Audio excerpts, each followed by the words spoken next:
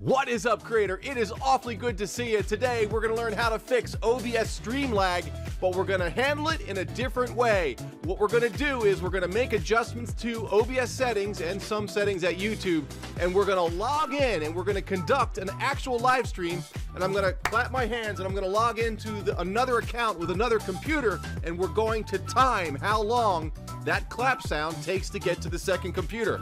This means we're going to show you real-world results from the modification of the settings, and let me tell you, I was blown out of the water on some of these modifications. I had these preconceived notions on what I thought would make better speed, but I was wrong. Our goal is to get under 2 seconds. Let's get some!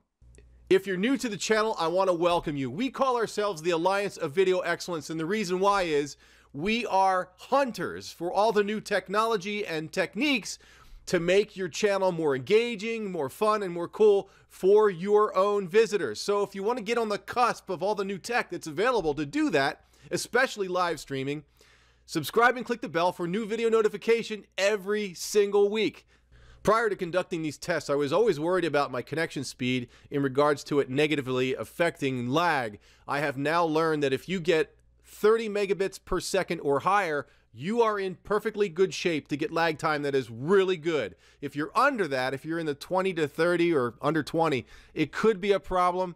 But for the most part, I think that 99% of all people on the internet have speeds that are within the capability of getting fantastic lag time. Okay, this graphic that you see here represents what I'm going to show you before each test. Basically, it's a report to show you what I'm modifying prior to the test. The text in gray represents the parameters that I am not going to modify, and if you notice, the first thing is the encoder. I'm going to stick with NVIC New because I have a GeForce 20 series card. If you got a 10 series or a 20 series card, you're in good shape. You should be using NVIC. If you don't, and you want to have experimentation with the X264, which is your CPU, let me know in comments, and maybe I'll make another video testing that encoder. The text below, the black text, represents the parameters that we will be modifying from test to test, and the red text represents what I've modified. This is card 1, so I'm showing everything is modified in this one, but if I go to the next card here, you'll see that I have frames per second as 30. That means that on the next test, the frames per second will be changed to 30. So I just want to make sure you understand the purpose of these setting cards before we tear into it. Okay, here we go. Okay, as advertised, here's the first settings card for the first test. This reflects typical settings that I would used to use back in the day when I started out live streaming. We are at YouTube latency is set to normal. We're at 1080p with 9,000 kilobytes per second, and we're at 60 frames per second. Here we go.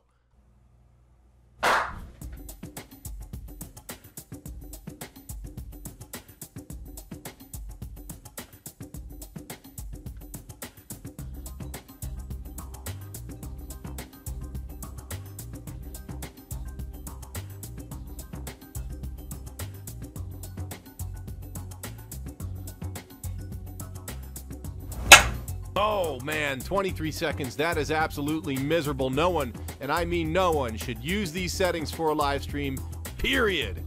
Well, let's try to decrease the lag by reducing the frames per second by 30 instead of 60. Let's see if that works.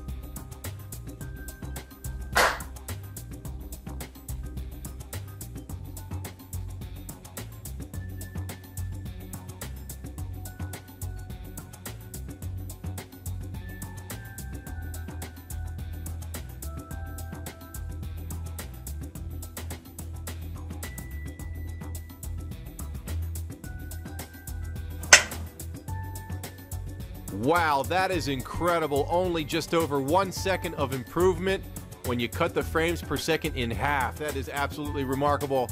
We're going to keep it at 30 now and make some changes to some other parameters. Here we go.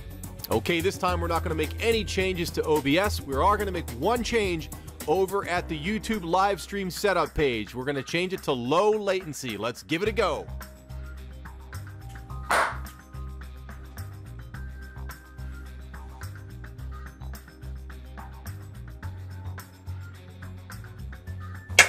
Oh yeah, this parameter is awesome. We just cut our lag time by more than 50%. Get some!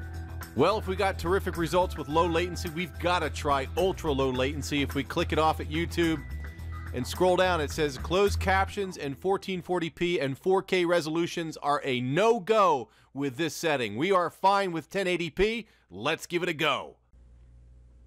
Just wanted to remind you that I will be providing an Excel spreadsheet with all the collected information so that you can use it at any time you want. I will put a link at the end of this video.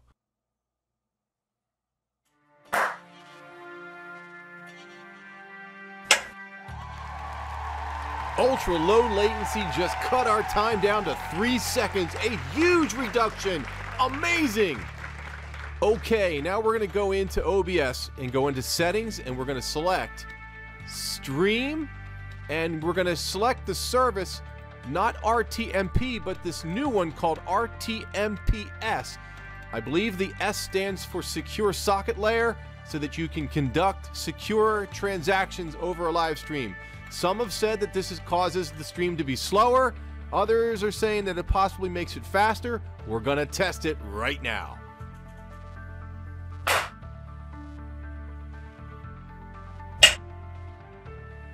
Well, it's clear now that RTMPS has very little impact on latency. I have yet to test it on a live stream. If you're queasy about it because it's a beta, I recommend going with RTMP, but I will use this setting now for all the future tests.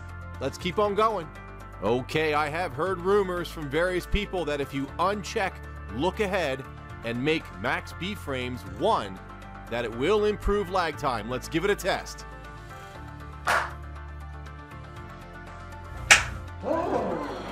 Oh yeah, we just shaved off another second. Every single streamer should be using these two settings. Awesome.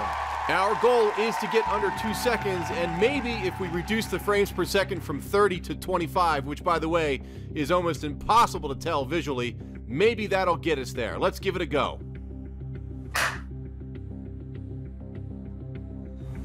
Okay, we reduced the frames by 5, and now we're at 3 seconds. I don't know if this is a fluke. I don't get it. If you understand why we get more lag when you reduce the frames, let me know in comments, but I'm baffled on this one. Let's move on to the next test. Okay, our frames per second have been put back to 30, and now we're dropping down to 3,000 kilobits per second. Maybe we'll get under that 2 second mark. Come on! Incredible. The lower bitrate did not improve the speed. We're going to bring it back up to 9,000, and now we're going to change the preset to quality and the profile to main. Essentially what we're going to be doing is telling the encoder to back off with its encoding quality with hopes of getting some speed out of this thing. Come on, man!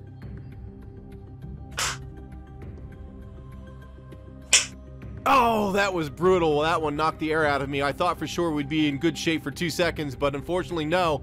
Now our only other options is to go from a video output size from 1080p to 720p. We're going to be at 6,000 kilobits per second, and we'll bump it up to 60 frames per second and see how it goes.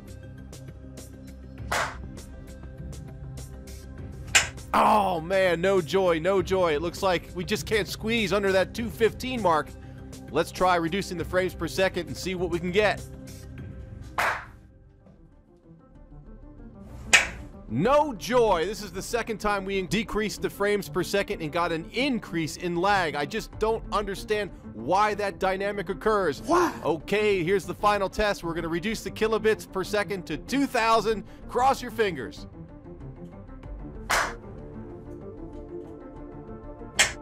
Wow, so what's the takeaway with this video? Well, the frames per second have very little impact. The bitrate seems to have very little impact in regards to lowering your latency. The best resolution is 1080p. You might be able to go higher, but it seems like on my system, you can live stream at 1080p with absolutely no worries.